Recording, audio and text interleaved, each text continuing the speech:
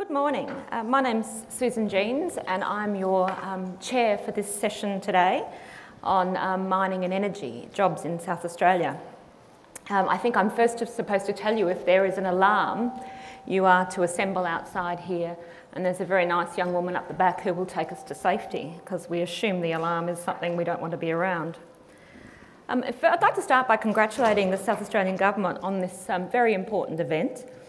Governments are in the business of managing social and economic policy with a core goal of creating jobs in our society. And the South Australian Government has identified a number of key sectors which will capitalise on our existing resource base, our industry skills, to grow the jobs of tomorrow. And of course, today we're all here because we're interested in jobs in the mining and energy sector. It's important that you know that there's a lot of collaborative work going on behind the scenes between all levels of government, our industries, our universities, our schools and our TAFEs, that is building on the knowledge bases that we have in these areas.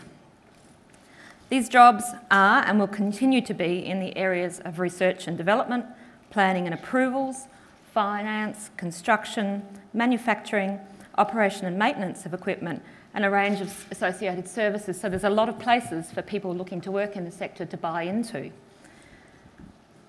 At the R&D end, and I do quite a bit of work with the University of Adelaide, our Institute for Minerals and Energy Resources has identified 5 key focus areas where research can make the biggest difference in advancing the way we produce minerals and energy here in South Australia. And we have linkages across the world, so we're very well connected into what's going on in the global scale. These areas for South Australia are sustainable energy, developing better tools and processes to identify and understand deep resources, resource engineering to solve problems caused by deep mining operations, complex minerals processing, and defining and recovering tight oil, gas and geothermal resources in areas where there's very compact rock structures. One of the very important projects we're working on is developing high-temperature solar thermal technologies to use in processing minerals that we extract and sell overseas. Processing is highly intensive, and if we do it in Australia using fossil fuels, we potentially would more than double our total national greenhouse emissions. So we're working on ways that will improve and dramatically increase our income from mining, but do it in a way that reduces our emissions. But today, the main focus of your speakers with us today is on renewable energy. It's an area that is pretty full of passion. Supporters of renewable energy are passionate about replacing our old ways and delivering and using energy. Those of us who are lucky enough to work in the sector are very passionate about what we do and about contributing to a better energy future, and one in which we hope there'll be lots of jobs available. So I thought I'd just give you a few figures to start with on who works in the renewable energy and where. Globally, there are about 9.8 million people employed in the renewable energy sectors. In Australia, we have about 11,150 full-time equivalent jobs, and half of these are in the installation and the services around rooftop solar PVs. And to give you an example of how governments can set the pace, a renewable energy target of 50% by 2030 will produce an additional 28,000 Australian jobs in renewable energy. I'm also on the board at ARENA, the Australian Renewable Energy Agency, and our investment last year in 12 solar PV farms will produce an additional 480 megawatts of solar PV power stations, but it'll also bring about 1,000 jobs. So when we invest in renewable energy, we're also investing in Australian jobs. In South Australia at the moment, there's about 983 megawatts of large-scale renewable energy projects currently under construction, and there's about 620 people working within that industry. And our panellists today are right in the middle of some of the exciting changes and new developments in renewable energy. And I'm going to start by introducing to you Mr. Mark Twidall. Now, Mark has a very, very interesting position and under no pressure to have the Tesla battery operating, I think, within a few weeks. So we'll have it up and running. Mark has a long history in the renewable energy sector.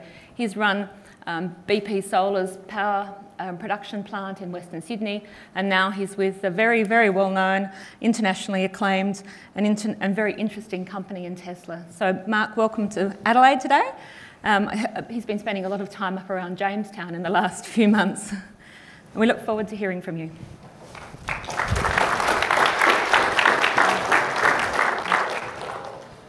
Thanks, Susan, and thanks to the government for hosting. I think there's more than 680 people. We had 100 people yesterday on site, involved in building constructing the battery. There's wind farm construction going on nearby. And these are skilled jobs, so I don't know who's here looking for jobs or interested in it, but got a great person for the future here, so I hope, when you're my age, we have to be generating electricity with no carbon emissions at all. So, when you think, and I don't think anyone argues about, 2050 and 2060, it's kind of next 5 or 6 years that is the debate. So it's great to see, people for future generations here. Now, I think if I press this, it might click on. Oh, great, I will get past that one. So Tesla's mission is to accelerate the transition to sustainable energy. Our organization would say that the transition is going to happen, for the reasons that I've spoken before. I don't think there's any doubt that we need to have a lower emissions energy system of the future. Wherever you look, you can see that solar costs are coming down, wind costs are coming down, solar thermal is coming online, hydroelectricity has got potential. So all of these technologies are required, so I'm not here to kind of promote one technology over the other. And our mission is just to try and make it happen a little bit faster. So our CEO has said that if he can make it happen 10 years faster than would have otherwise been the case, that's a job well done. So it's all about accelerating the transition. And one of the nice things about working at Tesla, and I've got some of the team here who can speak to people afterwards if they're interested. Sarah and Jess can put up their hand.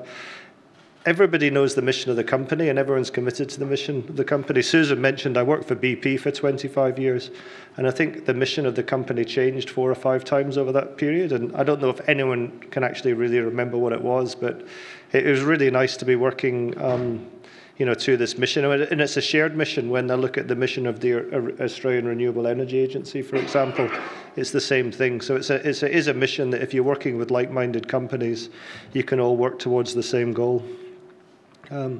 So everyone who's working in Tesla currently is with this goal in mind, committed to a sustainable future. So we've got solar and wind technology, and we've shown photovoltaics and wind here, but there's other technologies as well. And some of those are of a variable nature. Others are more dispatchable. I'm sure Mary will tell us a bit about that in a minute. But one of the things that storage does is it helps balance the fact that it gets dark at night, and that's not the fault of solar panels that it gets dark at night. It just happens. And some days are windy and some days aren't windy, and we know that. And therefore, batteries help stabilize the grid during those periods, so you can actually dispatch energy when it's needed.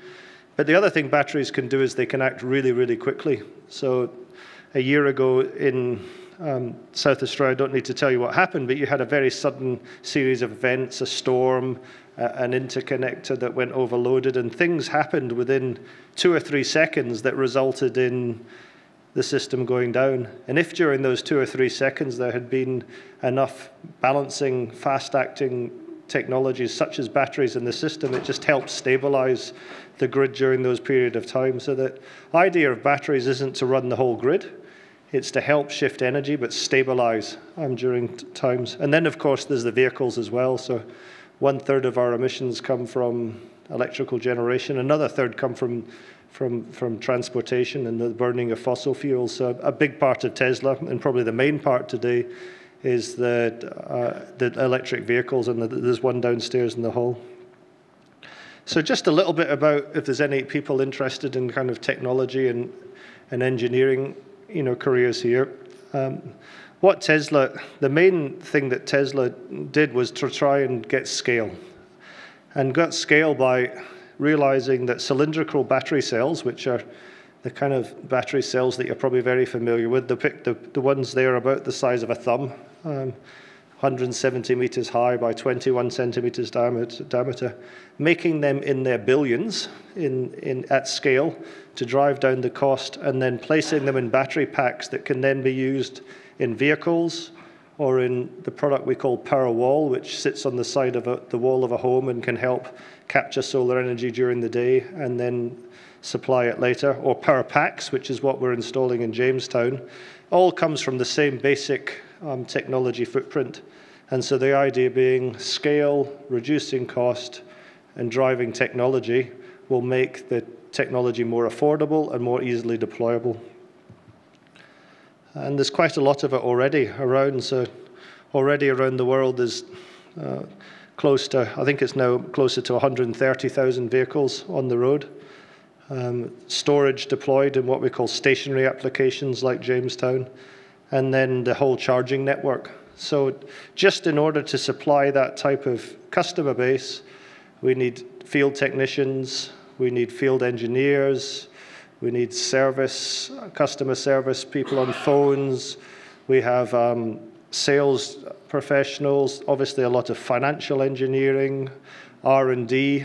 So the team here, Sarah, come down to job fairs, not just like this, but also working with local universities to get top talent.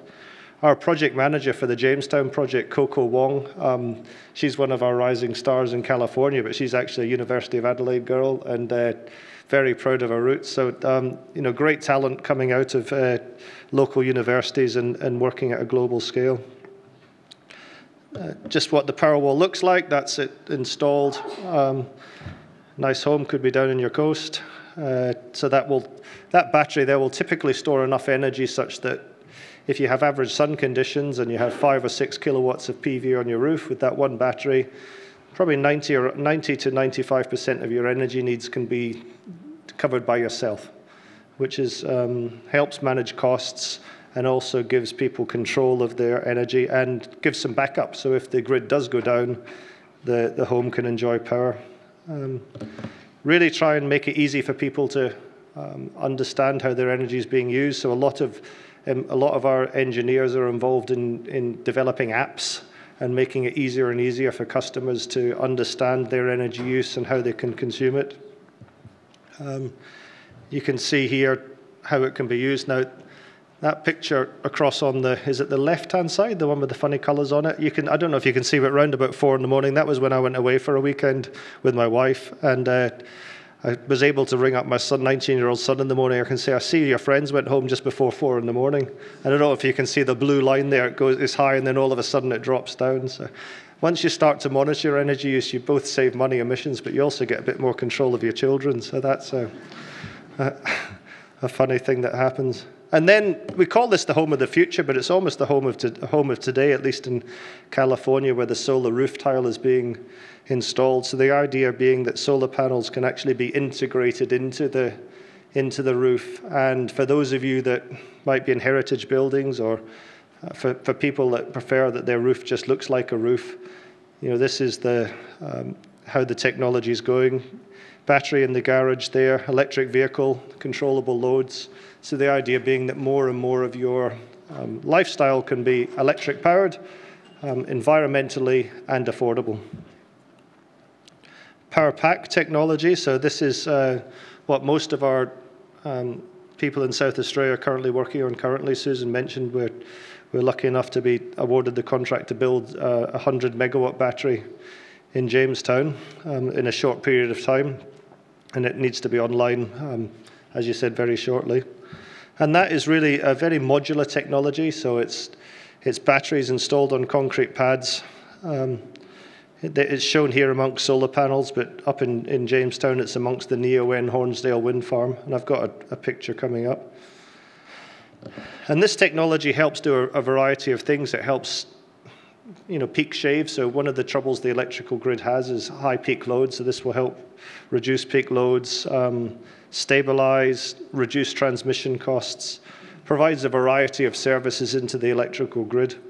And one of the other challenges we've got in this industry, and this is another area of innovation, is how does the smart grid operate? What are the services? And more the engineers that are employed in this sector are about software as hardware. So people interested in kind of developing careers in software, renewable energy has got great potential.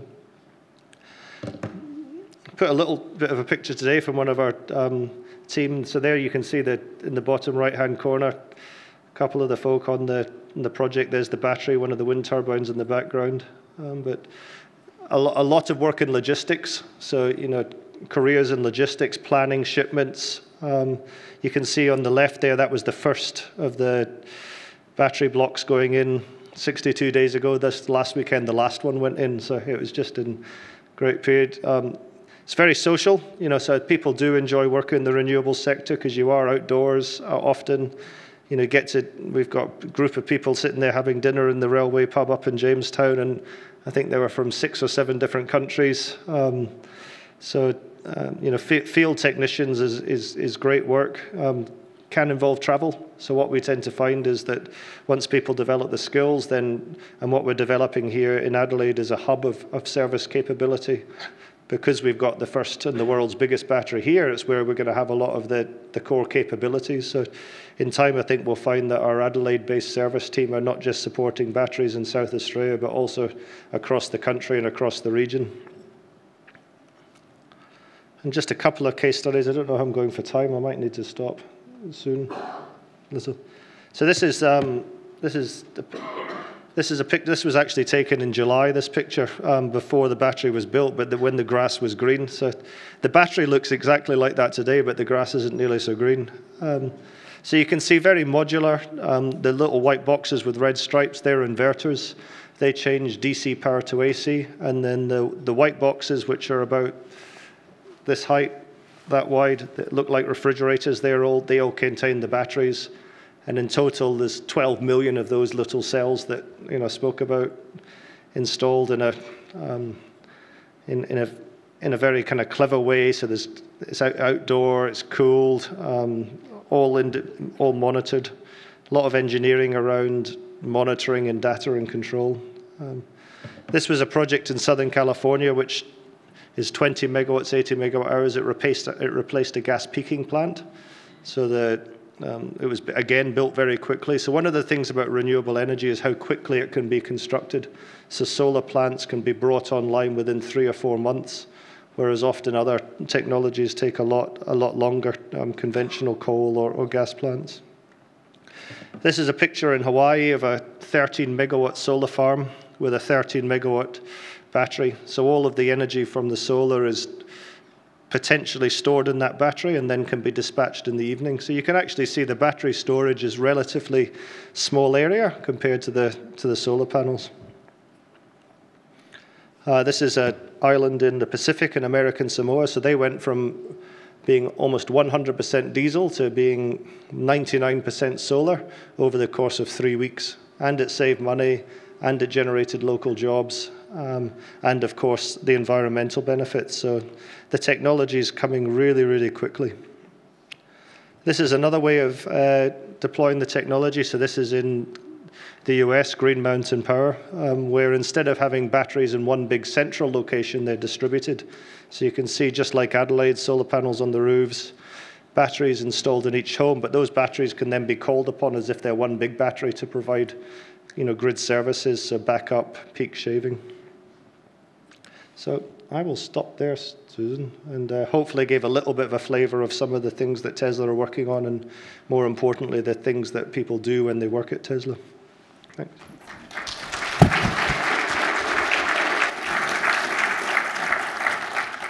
We'll have the opportunity for questioning Mark and our other speakers at the end of the presentations.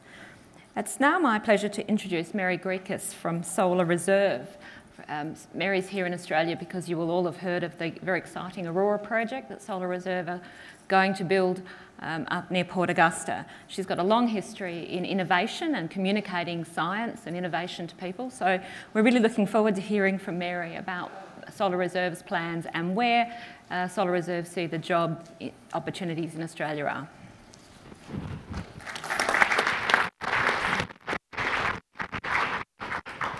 Thanks, Susan. As Susan said, you know, we who work in renewable energy are a passionate bunch, and we're working in unison. We're not competing. We're working together on some fundamental goals. You know, we want to deliver clean energy for our planet, for communities around the world. We want to help lower electricity costs. We want to provide communities with jobs. So we're all working together to attain those goals. And we're really excited to be here in South Australia, talking to you all who are potentially looking for careers in this passionate field. So there we go. So I wanted to talk a little bit about Solar Reserve. We're not as much of a household name as Tesla, so I thought I would tell you a little bit about our company. We're based in the US. We have our global headquarters in California, and we're opening an office here in Australia for our headquarters in this region in Adelaide. So we are looking to hire some people in Adelaide. We've hired, I think, 5 people already for our Adelaide office, and we are recruiting for some jobs, so please do stop by our booth for that. Solar Reserve builds large-scale solar power plants. We're a development company. We do a number of things, but one of our core competencies is building solar power plants. And we build both solar thermal and solar photovoltaic power plants worldwide. We have a technology that our company has developed in solar thermal, where we can collect and store the sun's energy in massive quantities. We work a little bit different than batteries. Batteries are great for applications that are more distributed. They're, as Mark said, they're very nimble. We're kind of more of a bulk, massive energy storage technology. And I'll talk a little bit about the technology and how it works and the associated jobs in a minute. And we also, we build solar plants. We design the technology. We're a technology provider. And we also operate power plants. So those are kind of the 3 cores of what Solar Reserve does. And in each of those core areas, we have job opportunities. We have opportunities in development, in technology and technology research. We're continually innovating. We're coming up with better, faster, cheaper ways of doing what we want to do and achieving our goals, and then we have to operate the plants. As I said, we're a global company, which is really exciting. We have a flagship project that went online a couple years ago in the US called Crescent Dunes. We are modeling our project in South Australia after our Crescent Dunes project and taking a lot of lessons that we've learned and some new innovations and applying them to the project here. Okay, so let's talk a little bit about the technology. And I like to think of it as a typical power plant that's broken into 2 areas. One is the fuel, and the other is the power generation. And let's start with the power generation piece. The way that a solar thermal plant generates electricity is exactly the same as a coal, gas, nuclear plant. We heat water, create superheated steam, turn a turbine, and generate electricity. So we need jobs, and we need people who have skill sets in building power plants, running power plants, and those are the skills that are directly transferable from the coal and the oil and gas and nuclear industries. And then we have the fuel source, which is kind of the best part because it's limitless and free. But how do you take the sunshine, as Mark said, and account for the fact that people actually want to power their homes after the sun sets? So what we do is we take very large mirrors and we direct the sun's energy to the top of a tower. And in that tower is a heat exchanger. And that heat exchanger is filled with molten salt. So we have molten salt that's pumped up from a tank into the top of the tower, into the heat exchanger. It's heated to over 566 degrees C. It goes back down the tower into a storage tank. And now we have a tank of energy, basically, kind of like a big salt battery, or a stockpile of coal, or a tank of gas. It's energy that can be used to heat water, make steam, and generate electricity. In our Crescent Dunes facility in the US, we have 1,100 megawatt hours of stored energy. That's a massive amount of energy. When the project went online, that amount of storage was equal to all of the world's utility scale batteries combined. So we are a different type of technology serving a different type of purpose. We're a power plant. I mean, that's what solar thermal is. It's a power station, just like a coal station or a nuclear station. And that's why our jobs are a little unique from the solar PV industry. We have the power generation side, which are jobs that are very familiar to many people throughout the communities here. And then we have the fuel side, where there are some unique technologies that deal with the mirror technology, which we call heliostats. How can we control them? So there's a lot of engineering. There's software, there's hardware, there's controls. So it's a really exciting industry with a myriad of jobs, some very familiar and some kind of new and exciting. And now Aurora, our project in South Australia, about 30 kilometers north of Port Augusta. We're tremendously excited to be here. We're excited that we're starting to recruit for jobs for this project. Construction on the project will start in 2018. So in early 2018, we need to start ramping up, the construction jobs. We'll have about 650 positions during the construction phase, which will last about 30 months. We have a flyer over at our booth, come and get it, that lists all the different types of construction jobs that we'll be looking to hire for. And a lot of them will be really similar to the types of construction jobs for building a new power station. And we need all kinds of skill sets for that.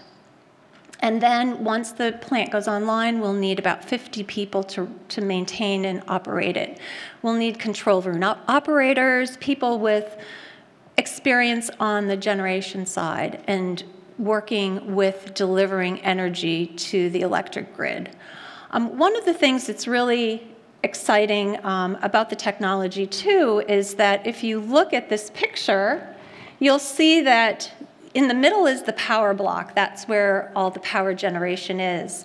But when you look at how big the facility is, you can hardly see it, right? So a big part of what we're building are the mirrors. If you look at that picture with the man standing next to it, you can see exactly how large the mirrors are. They're over 96 square meters, and there's over 10,000 of them. And they're made from glass and steel. They have concrete foundations. They obviously need to be assembled locally. And so there's a lot of opportunity in a solar thermal facility for local content. And we are pretty passionate about trying to hire locals and provide as much local content as we can for our facilities. And then a little bit about the jobs. Since I'm the communications marketing person, I had to add a marketing flair to all of this. So we have a website called We Are Solar Thermal, www.wearesolarthermal.com. And we put this together to illustrate what kind of jobs are available for the solar thermal industry. Our Aurora project is going to be exciting, but even more exciting than that, we're hoping to build at least 6 projects like that over the next 10 years in South Australia. We're hoping to help develop skill sets and suppliers here in South Australia that can supply into solar thermal plants in South Australia and across Australia broadly. So it's really exciting. And, you know, we are solar thermal. We are passionate about what we're doing. We're hoping to get everyone excited about it and hope you're going to help share our passion.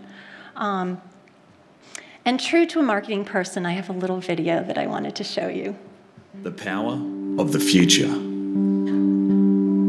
What if we could replace coal or nuclear while keeping the hard-working people that build and run our power plants? What if this new energy came from the sun and could be stored in salt, renewable and clean? Well, it can, because of Solar Reserve. And the technology that will power the future is already here. We are solar thermal. From construction to operations, welders to control room operators. At Solar Reserve, we're dedicated to providing clean, renewable energy to the world and to the men and women who make it possible. Solar Reserve, the power of the future. So thank you very much, and please stop by our booth and chat with us.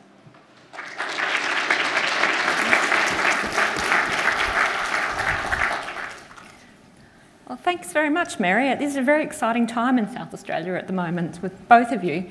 Now, our next speaker is perhaps not as at the apparent announcement and interesting end of things, but Mark Vincent actually has to help make things work in the system.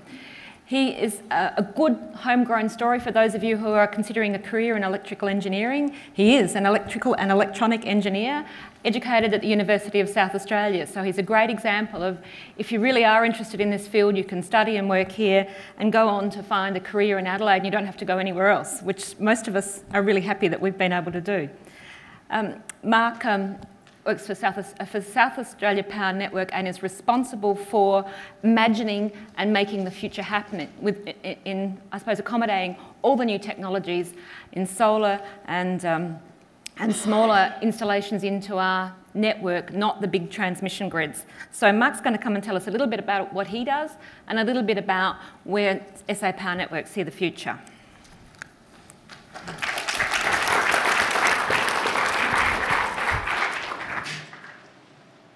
Okay, let's see how we go.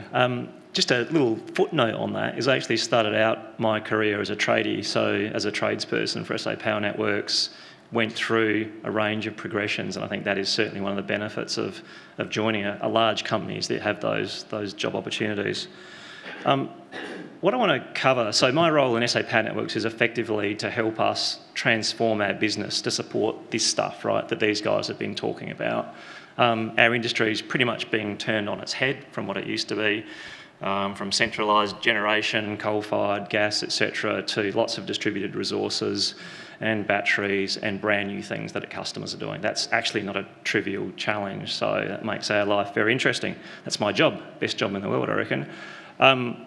So what I want to cover today is a bit about SA Power, and then a little bit about industry change, and then I'll talk about what that means for jobs in South Australia. So, SA Power first. Look, a bunch of you probably know this, but SA Power are the poles and wires business in South Australia. We don't generate electricity, we don't sell electricity, we just carry it from effectively large bulk distribution points and distribute it to customers around the network. We've got about 2,000 direct employees, a whole lot of contractors as well, a bunch of depots, nearly 1 million customers, and just a point of interest is, and we distribute something like about 10 billion units of electricity per annum through our network. Now, through the wonders of technology, I'm also going to be able to show a video. We'll see what happens, which just, I think, describes in just a couple of minutes what it would take me probably a half an hour to talk through, which is some of the industry change that we're seeing. All of us depend on a safe, reliable and secure supply of electricity, from small and large businesses to families like the Joneses. But the way we generate our electricity is changing, and that's being driven by our customers. Up until recently, most of our energy would come from large centralised generators. But today, more and more energy is being generated locally. Nearly a third of our customers, like the Joneses, have installed solar panels to cut their energy costs. They're also considering investing in batteries to store the energy they get from the sun. In the not too distant future, it's likely they'll buy an electric vehicle as well. Coupled with sophisticated energy management software, families like the Joneses are increasingly going to be able to take control of how and when they use energy and where they get it from. Our job is to make sure that the electricity network is able to support these choices and investments that customers are increasingly making. However, our current distribution network was only designed to support one-way centralised electricity generation, rather than complex flows of energy from sources distributed throughout the system. Soon we expect that more than half of the community's energy will come from these distributed resources. Just like traffic in peak hour, if we don't manage this transition well, the network will soon become congested. We've been talking to customers and the community to develop a future network strategy to support this shift to more distributed sources of generation. At its core, our strategy is designed to support growth in customer choice, to respond to the changing needs of customers. To do this, we know the network will need to be smarter and more finely managed than before. For some customers, there might be a little change. Some might just want our advice. Others, like the Joneses, will want new services from the network to support their investment in solar and batteries. We may even help some communities go off-grid. But our commitment to providing a safe, reliable and secure supply of energy will continue. Whatever choices you or the Joneses make, at SA Power Networks, we're committed to ensuring our network can support you to make it happen. So just to kind of round that out, so effectively it is almost as if the industry is being turned on its head. So the vast amount of energy, at times 100% of South Australia's energy being provided by distributed resources, customers' own batteries, solar systems installed in their own homes. And the network wasn't designed to go that way. So customers are making these new choices and we have to adapt. So what that means, I'll show another picture. So we think with some of these trends, and there's a whole lot of explanation I could give as to why customers are going to do this. Basically, solar panels, for example, are really, really cheap electricity for your home, orders of magnitude lower cost than what you're paying from the grid. Batteries are gradually coming down in price, and we're seeing electric vehicles and so forth take up even more and more. So what that means, some quick back-of-envelope calculations I did on the way here. So customers over that period, just in South Australia alone, will be investing something like about $3 billion over that next sort of 20-year period in their own assets. And I reckon probably be safe to say that large grid-scale developments, like the solar storage, and we're talking about near Port Augusta, the Tesla battery, other things on the grid side, probably at least another $3 billion perhaps on top of that. On the network side, to support that, we'll probably be spending something like in the order of $10 billion. Actually, that's not just to support, that's a whole lot of normal stuff that we do as well. But what it's going to be more and more about is not us building new network or new poles and wires or some of those traditional things. It'll be much more clever control systems, automation, the stuff that sits behind that and basically squeezes more out of the current network than we can do today to support these interesting and new technologies. I actually went one step further and said, so I wonder what that sums up to, and I reckon it's probably a lot of jobs in South Australia, which is very good news for the people in this room. So I want to skip through to just the sort of things that SA Power Networks will be looking for as we sort of go forward into that new world. And I think there are some things that are a little bit different.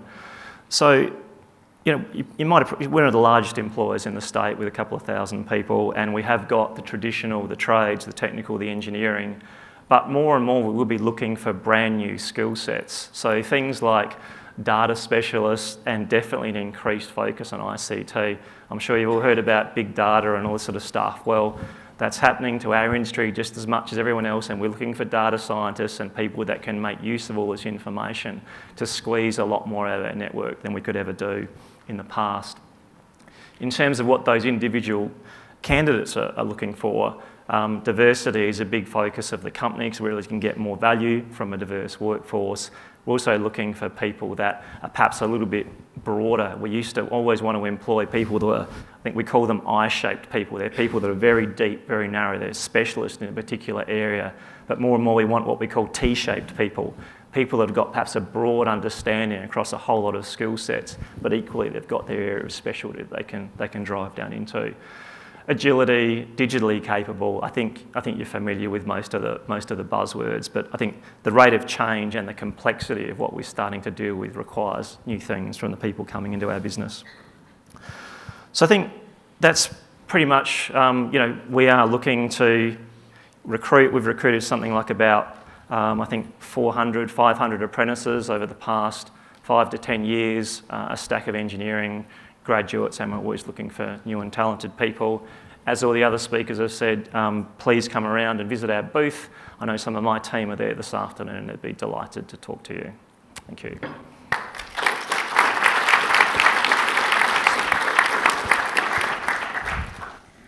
Okay, now we've got time for some questions. It might be nice if you have a question, and when you put your hand up, someone comes to you with a microphone. You say who you are and perhaps what your area of interest in being here at a job expo and being at the mining and energy panel session. So, do we have any questions? Hi, thanks for coming out today, guys, and seeing this innovation being put into practice. My name's Ross. I'm actually a nurse, but have a deep interest in the way the world's transitioning and changing. And I wanted to know, or get your opinion on, yes, this sort of transition is really important and really urgent, but how soon do you actually see this sort of stuff happening? Are we gonna see a big pushback from the grid and the power systems that we have now? I know electric vehicles are becoming more of a niche product, but they're becoming less and less, but we still have such a high cost as more of a luxury vehicle. So that transition, do you see it happening rapidly now with the costs driving down, or is it too much political pushing against that we might not see this transition as fast as we want? Because that's the big worry, because we really need to decarbonise quickly based on Paris projections and the IPCC. Okay, I think Mark's keen to take that question. I'd love to have a go at that. We are the electricity industry, okay? So I think I can also safely say for others in the sector, retailers and generators, it's not our industry that's pushing back. It's the government and stability, direction in terms of government policy at a federal and state level. Actually, congratulations to the state. But anyway. SA is pretty amazing. Yeah, SA is doing pretty well. This change is inevitable. So customers will make these choices, and there's nothing that, even if it wanted to, there's nothing the industry could do to hold it back. Within the next 5 to 10 years, we anticipate that at certain times, our whole state will be powered by rooftop solar. That's going to happen no matter what. That's even quite conservative forecast. So this change is happening, whether whether federal government or whatever likes it or not. And our challenge is how we can most efficiently enable it. Because the challenge, sorry, I won't go on, let other speakers, electric vehicles may be interested here, but let the other speakers have a go. But our challenge is simply that customers are making very large investments as well, even $3 billion even in South Australia. What we don't want to do is customers are making investments and grids are making investments and they're just not meshed and they're basically wasting money because you've got resources that aren't being used efficiently. So our challenge is an integration in making sure we get them to, the popular word these days, orchestration, to work nicely together and get a very efficient outcome. That's very possible. Do you believe that the National Energy Guarantee is more of an inhibitor or actually just some certainty now? I'll start that with Mark's opinion. Mark's opinion is that it at least is a way forward. So if we can get, almost in the absence, in a policy vacuum, something the states and the feds could agree on would be better than nothing at all. I think, again, Mark's opinion is a carbon tax is actually a much more efficient way of going about these things, but it's not a bad balance in my opinion. I have something to add to that conversation too. I mean, can you all hear me okay? Yep. We're finding often a matter of economics as well, right? So we want to build solar thermal power plants, but we're competing against, in many markets, coal plants and gas plants, and we have to operate as well as they do, and we have to be cost competitive, otherwise it just doesn't make sense. So, you know, in the tender that was put forth by the South Australian government, in which we were awarded our Aurora project, for a portion of the electricity, we actually did bid against some gas generators, and we outbid them. Our price was lower. And that's how we have to do it. That's why we need people, we need talent, and we have to continue to innovate. We have to work with government entities who are doing research. We have to continue to improve our functionality, to add different resources to the grid to get to a low carbon or no carbon, you know, grid, and we have to be cost competitive. So that's you know, what we have to do. We have to, you know, we're a business. We have to compete against other businesses, despite the fact that we are passionate about renewable energy. It appears that because everything's getting cheaper in the renewable energy sector, it's the fact that it's not transitioning as fast as it is based more on ideology than maths and numbers, because if it were based on maths and numbers and not policy or ideology, we probably would have this transition a lot faster, because it is becoming fundamentally cheaper worldwide, which is the way I'm seeing it, or in this country especially, when we've been an export of coal and steel and that sort of thing as our livelihood for so many decades. It is a difficult transition, and your original question about the National Energy Guarantee is probably an imperfect base for which this transition will occur from the time it's implemented. In regard to the NEG, the devil is always in the detail, and we haven't yet seen how the various capabilities of renewables and their emissions reduction contribution will be priced, basically. We're also not seeing Mary's solar thermal power plant is competing on the basis of against a coal-fired power station, but that coal-fired power station in the policy regime that we have doesn't penalise the external impact of that coal-fired power station. And location and where you put your power generation plant within the grid isn't effectively priced to take account of the benefit that power station provides to the overall system adequately. We have an imperfect system, but I don't think, as Mark said, anybody's going to stop it. We're seriously on the way. And I have just a little bit of empathy for those who are concerned about costs, because I think one of the things we have to grapple with is that there are a whole lot of low-income earners and elderly people on a pension who can't afford their electricity bills, and they're getting dragged into this debate, which is really about power and the environment. And so it is murky, and it's not straightforward, and you're depicted as being pro-renewables and therefore progressive, or anti-renewables and therefore, you know, a dinosaur. It's not that simple. It is a very, very complex policy framework, and each of the states in the Commonwealth have to agree to changes to rules to run the national market. It's not easy. But that doesn't mean to say that the revolution is stopping. It's just going to take off more and more.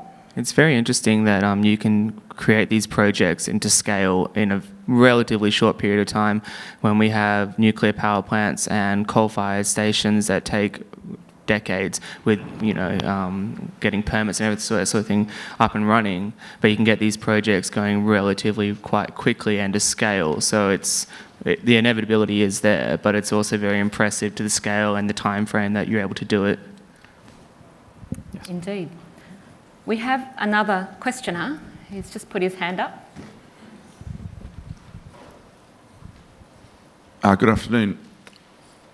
I'm currently studying towards an advanced diploma in electronic engineering at Regency Park TAFE, looking to go on to the pathway into one of the universities after that. Is there any one particular university course that has proven itself to be proactive with linking what it does with the sustainable technology sector, or what would you advise?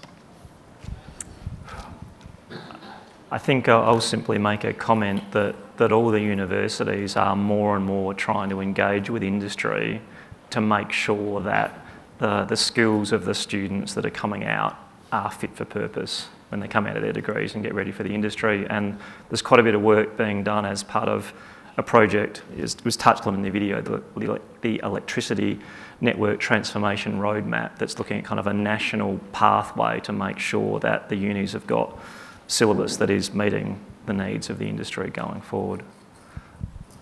Because the issue I have at the moment is they all say that. They all say that they're at the cutting edge of technology, but I'm trying to sort of work out where I choose which one, who's...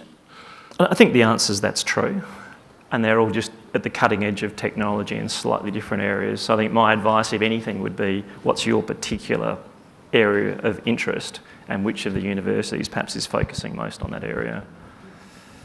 I think it's true that universities are engaging much more with industry to make sure that their research fields and their postgraduate work is in areas that are relevant to industry. I chair the Centre for Energy Technologies Advisory Board at Adelaide University, and we have industry people, mining companies, people who build power stations, all on the board to provide the centre with the advice on where they need to be focusing the large amount of money that they have to, the universities have to spend on research. Now, I think we have one, I think we're getting pretty close to the end, so I think we've got one more question just up behind you. Yep, I'll make it quick. So I'm Daniel Alexandridis. I studied petroleum and mechanical at Adelaide Uni, engineering that is. I'm currently a public servant, so working for the state government, and I just had a question for Mark Vincent, just about SA Power Network. So you were saying that you handle all the distribution, and obviously you're going to be a key player when it comes to the transition. Distribution is all up to you as SA Power Networks at the moment. But then you had Mr. Twidall coming across saying, Tesla's goal is to bring forward that transition 10 years, you're saying. And I'm just wondering, so you're going to help with this transition, but do we know what SA Power Network's future is going to be, or will it completely change? Will anybody who wants to get involved now have a completely different job in 15 years? Or... That's a big question. So I think just one thing I'll observe is SA Power Networks is in the renewable energy industry, right? Whether we like it or not.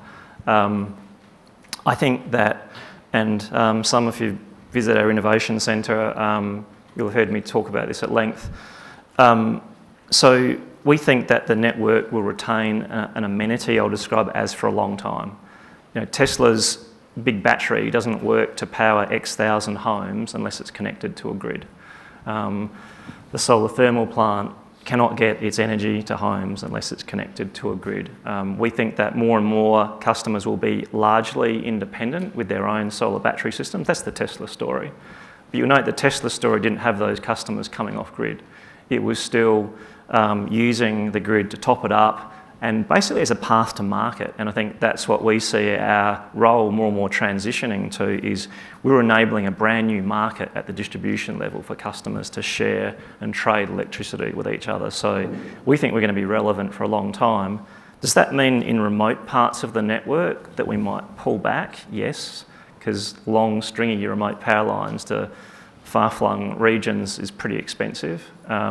But we'll still have a network there, just to be serving a local community, maybe not connected back to the main grid. So we think we're going to be there for another 50, 100 years, and we'll still need guys in trucks and girls in trucks, or guys a generic term, putting up wires and pulling them down again.